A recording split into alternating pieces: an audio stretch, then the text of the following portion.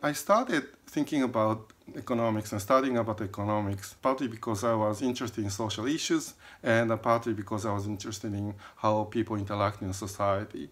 And it was a very difficult subject, and I studied that in college. I wanted to go to grad school, and after grad school, I became a professor.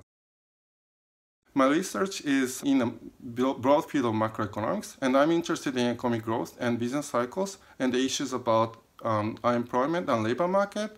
And in particular, I'm looking at how people move around in the labor market from employment to unemployment, from one job to another job, from one location to another location, and how these interact with the issues of economic growth, business cycles, and labor market issues in general. And I also look at the same phenomenon from the firm side. Firms are born, firms grow, and firms contract, and firms exit, and also how they are related to business cycles and economic growth. So I teach first-year graduate students, PhD students, and I also have 4 students that I'm a main supervisor of at Georgetown. What I tell PhD students at the start of the first-year class is that I want to treat the PhD students as my colleagues. PhD students come to the program looking for training and learning, but at the same time, I'd like to learn from the PhD students as well. And it is a very rewarding process of talking to PhD students and learning from them. So in choosing PhD programs, I think people look at the professors, the aspects of learning and training, but I think sometimes what is overlooked is this is a place that you're going to spend 5-6 years, long time of your life. And there's an aspect that your life itself is very important, so that has to be taken into account.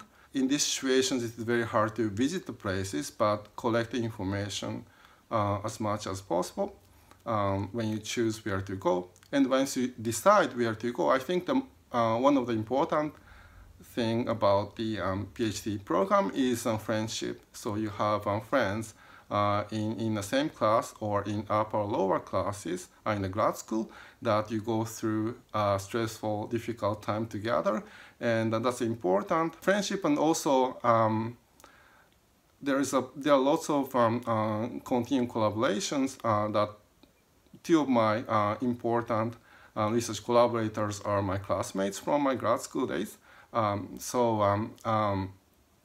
The importance of friendship I'd like to emphasize in the PhD life in general.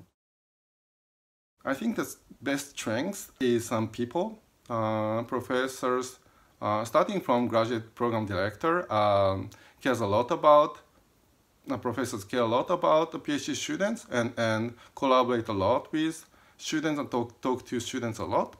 I think that people is the strongest trait of Georgetown Economics program, but also that because of the unique location that we are in DC, there are a lot of interactions with DC institutions in terms of macroeconomics, including IMF, Federal Reserve Board, etc., and Census Bureau, BLS, though there are a lot of opportunities as a macroeconomist and also many applied economists to be interacting with people who are close to the policies.